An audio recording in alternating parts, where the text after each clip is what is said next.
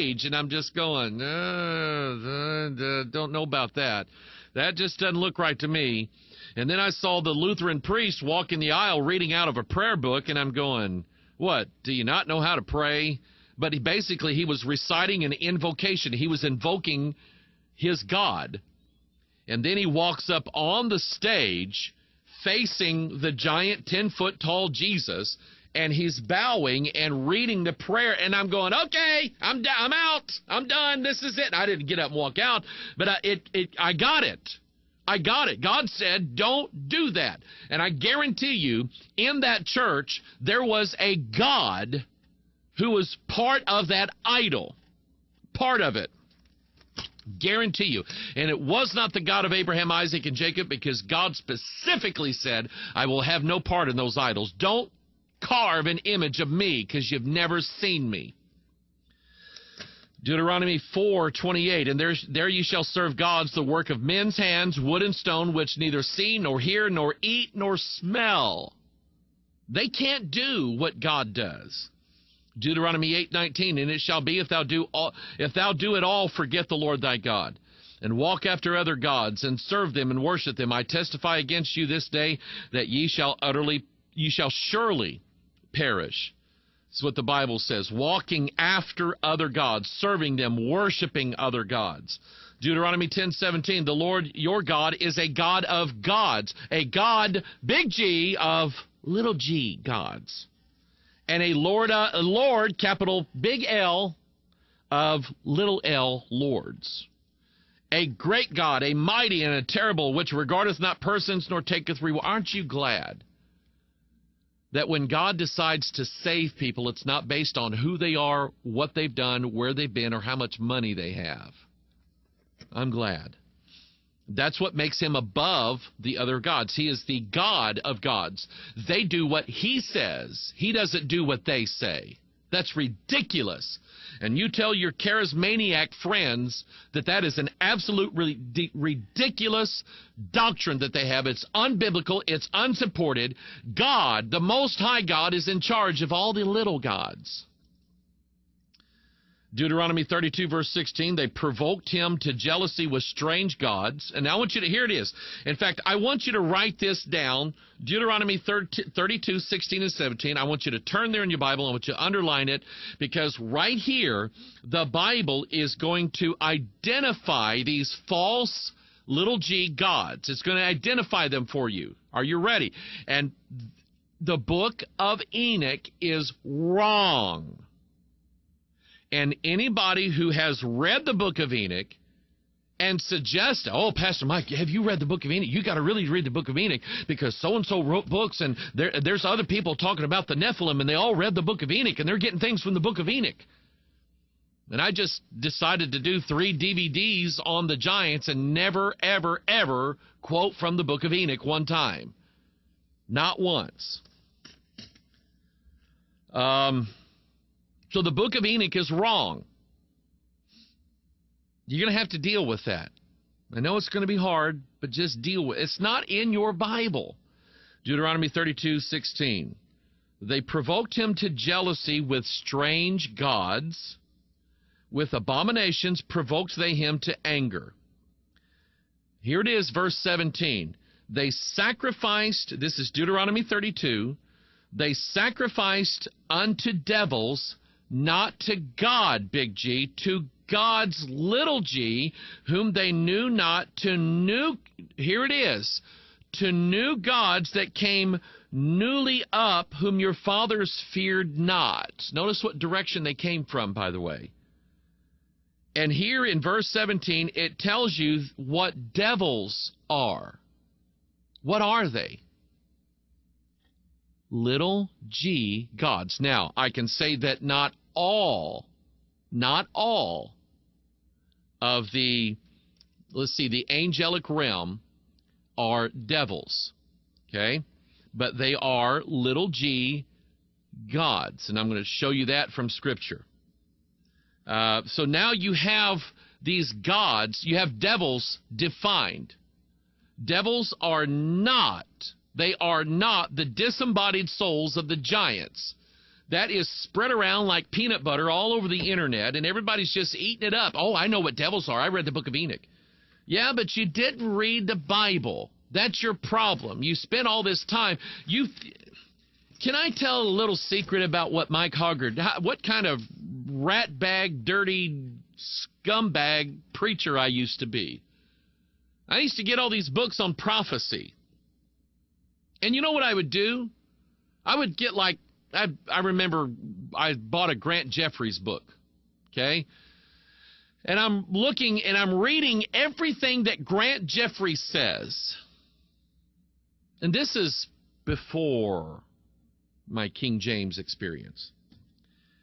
And every place where Grant Jeffries he'd be talking about, oh, this is going on in Israel, and this is going on here, and such said this. And I remember one book he was writing about the identity of the Antichrist, and he was quoting early church fathers, and he was quoting this book, and he was quoting this book, and this ancient text, and this and that and over here. And I was reading all of it. And when he got to the scripture, you know what I would do? You know what this real spiritual, holy person, Mike Hoggard, would do? I'd skip over the scripture because I wanted to know what Grant Jeffries said. And people have prophecy people, anti-New World Order people, Nephilim people decided that they knew it all from the Bible. And that's old. We haven't found anything in there that really matters. So they abandoned it and they walked after these other books written by who knows. And I'm just telling you, the King James Bible will tell you who these devils are. They are not the disembodied souls of the giants. They are fallen, evil angels. You know what? I keep saying that, and I'm going to give you the verse. Let me pull up my quick verse here. E-V-I-L, angels. Psalm 78:49, he cast upon them the fierceness of his anger, wrath and indignation and trouble by sending evil angels among them. Evil angels. There were bad guys. You remember when Ahab wanted to hear from the prophets about going to war. And a real prophet showed up and said, let me tell you what I saw. I saw God in heaven, and he's going, who can I pick to go down and have Ahab killed in battle? And this angel, this spirit said, oh, pick me, pick me. God said, how are you going to do it? And he said, I'm going to go down and be a lying spirit in the mouth of all of Ahab's prophets. And he fell hook, line, and sinker for it. All the way. Took the bait. God is the God of these, even the evil angels. I mentioned last night the Passover. And I had talked about, somebody had asked the question Tuesday about the death angel. And I don't really see that in Scripture. I see the destroyer. And God withheld the destroyer. In fact, God created the destroyer. God created the destroyer to look for the firstborn of both man and beast. And if he sees the blood, I can't go over there. God created him that way. God's in charge of everything and everybody all the time. God is in charge. I can sleep at night now. Anyway, that's your definition of who some of these gods are, little g. Joshua 24:14. Now therefore fear the Lord and serve him in sincerity and in truth, and put away the gods which your fathers served on the other side of the flood. They were. Are you getting this? If these gods, if these devils were the disembodied souls of the giants, how did they show up before the flood? These gods were around. They were evil before the flood. Your fathers served them on the other side of the flood, which means prior to the days of Noah, they were serving these same gods, same ones. Now they're serving them all over again, and that which was is that which is shall be. They're going to be serving them again, by the way. And in Egypt, and serve ye the Lord. And by the way, just study Egyptology. Study Egyptian mythology, Osiris and Isis and Horus and all of these. These are the gods that God is referring to here that were on the other side of the flood. The gods of Atlantis, if you want to call it that. And if it seem evil unto you to serve the Lord, choose you this day whom you will serve. This is in the direct context of what he's talking about. Whether the gods which your fathers served that were on the other side of the flood, or the gods of the Amorites in whose land you dwell, but as for me and my, you all know this part, but as for me and my house, we will serve the Lord. It was in the direct context of serving these devils, these evil angels, that had been around even before the flood. They didn't get destroyed in the flood. Judges chapter 2, verse 3, wherefore I also said, I will not drive them out from before you, but ye shall be, or they shall be as thorns. Here we go. They shall be as thorns in your sides, and their God shall be a snare unto you. What did Paul have in his flesh? He has a thorn. And how did he describe it? A messenger of Satan, an angel, a messenger of Satan to buffet me. The thorns were these gods. There was a god, an evil angel, a thorn, a messenger of Satan that buffeted Paul every day. I've got one of those myself, couple of them. So do you. So do you. But you need to remember that the thorn that Paul had was given to him so that God's grace could be in evidence in his life. Judges 2:17, and yet they would not hearken unto their judges, but they went a-whoring after other gods. They can be whored with. And bowed themselves unto them. They turned quickly out of the way which their fathers walked in, obeying the commandments of the Lord, but they did not so. Judges 10, verse 6, and the children of Israel did evil in the sight of the Lord, and served Baalim and Ashtaroth, and the gods of Syria, and the gods of Zidon, and the gods of Moab, and the gods of the children of Ammon, and the gods of the Philistines, and forsook the Lord, and served not him. One God or many gods? And when you serve many gods, they're stars.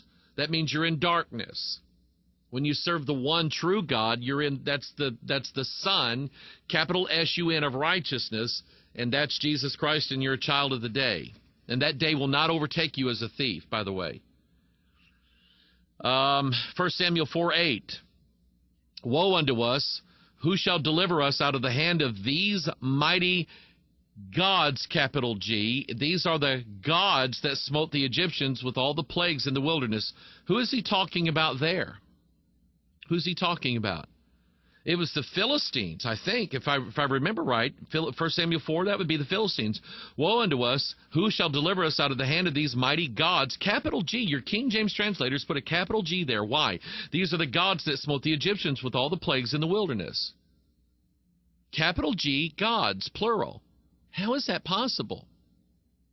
For there are three that bear record in heaven, the Father, the Word, and the Holy Ghost, and these three are one. And God said, let us make man in our image after our likeness.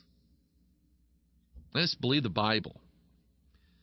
Oh, let's see here. 1 Samuel 28:13, and the king said unto her, be not afraid, for what... Oh, listen to this now. For what sawest thou? And the woman said unto Saul, listen, this is Endor, the witch of Endor. And when a spirit was conjured, it was familiar to Saul because it looked like Samuel. Notice what the Endora said. I saw gods ascending out of the earth. Do you know what's going to happen in Revelation chapter 9? The fifth trumpet is going to sound, and the gods are going to ascend